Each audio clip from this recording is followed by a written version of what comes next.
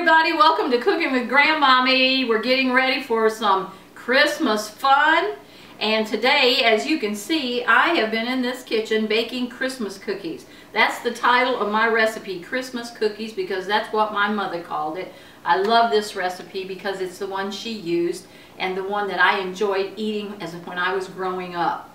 So remember, at Grandmommy's house, food is all about love and everybody's welcome. So today I want to show you how to make some Christmas cookies and some Christmas memories. We'll get started in just a moment.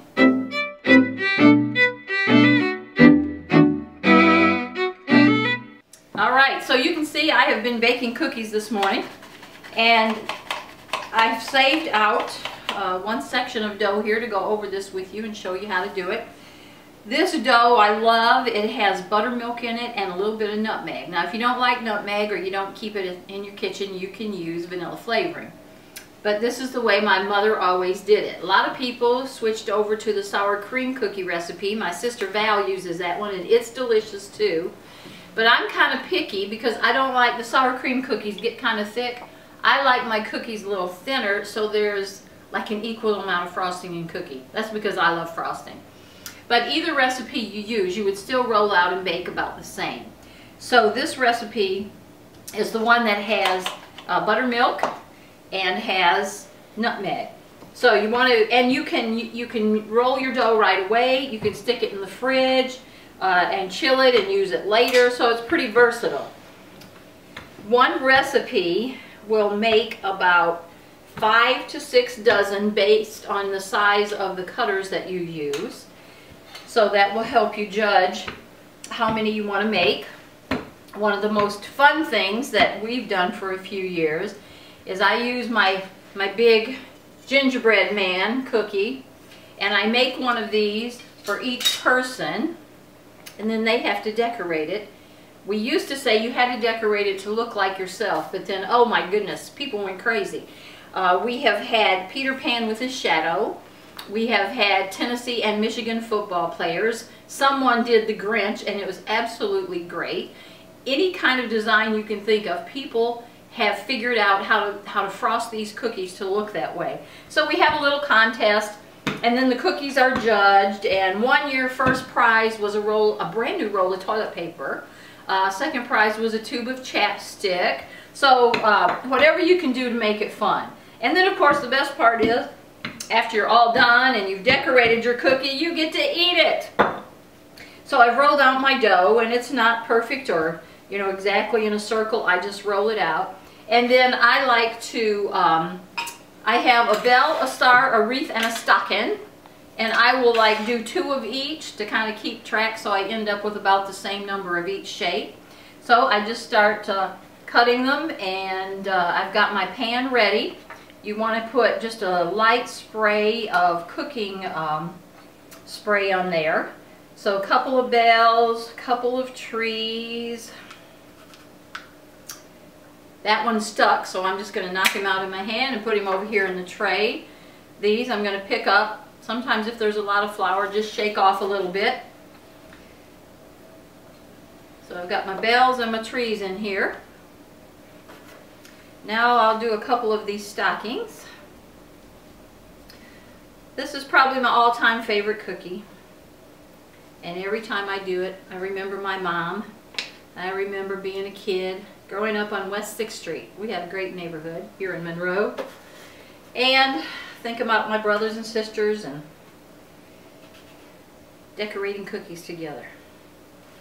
And now I'm decorating cookies with my kids and my grandkids, and now there's great-grandkids.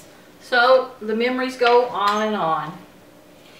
Each time you roll out a complete roll, because you'll see I'm going to put this together and roll it again, but the big sheet will make about 15 cookies.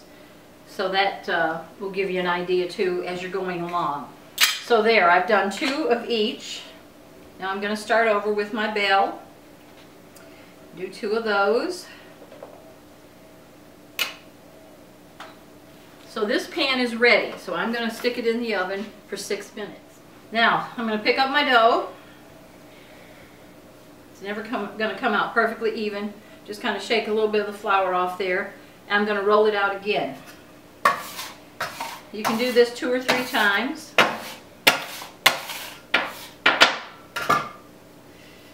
Press it together a little bit. Get some flour under there. I hope that you've been trying some of the recipes and going in your kitchen and doing a little cooking.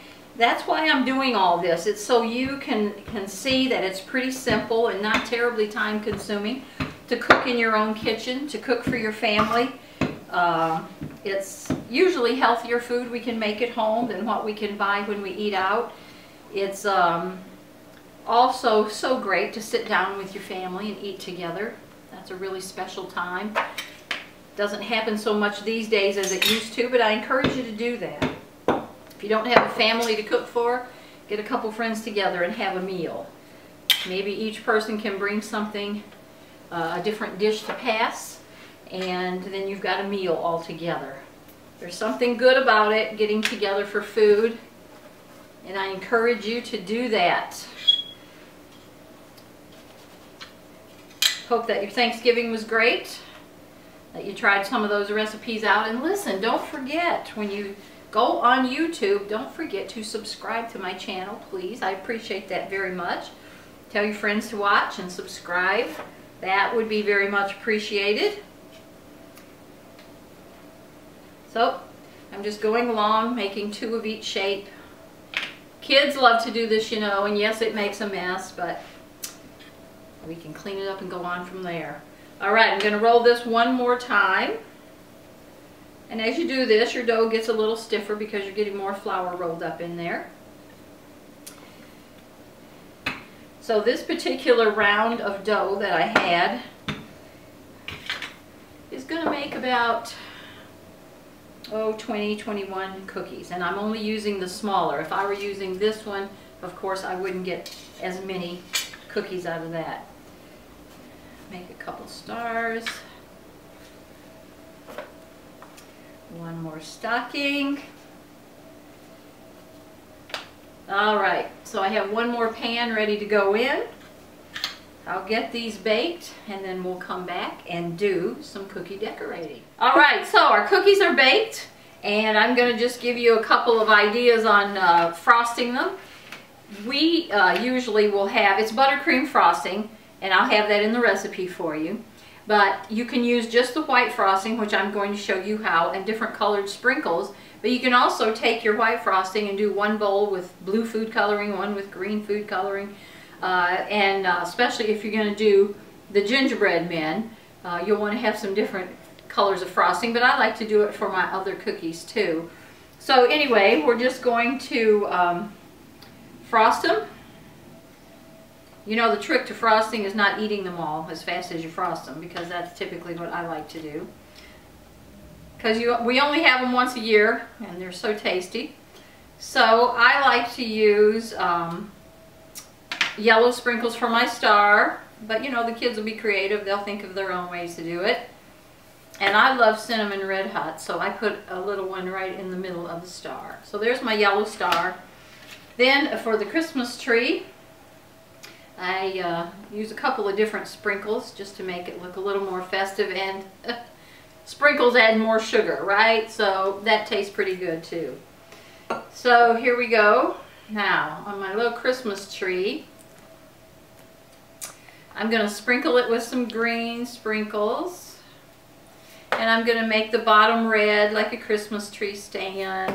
And then I have these multicolored balls. I'm going to throw those on so it looks like Christmas lights. How do you like that? My Christmas tree. And then my little Christmas stocking.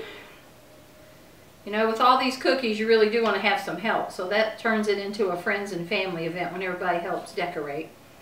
By the way, these cookies you can, before or after they're frosted, they freeze up very well. So you can make your cutouts anytime and have your decorating party later on. So I'm going to do a little red on my stocking here, and I'm going to put a little bit of green on his toe and a little bit of green across the top. So there's my Christmas stocking. Let's do a wreath.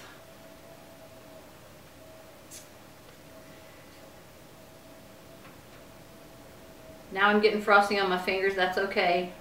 That's a bonus when you're working in cookies. So I'm going to put a little bit of green on my wreath. Now if I had my green frosting, I would use that. And then I use a couple of cinnamon red hots just to make it look like little holly berries on my wreath. There we go. And then last but not least, I'll decorate one of these bell cookies. And I like to do those in blue. I'll take a little bit of a cinnamon red hot here and put in the little clapper there at the bottom and put some blue colored sprinkles on my bell.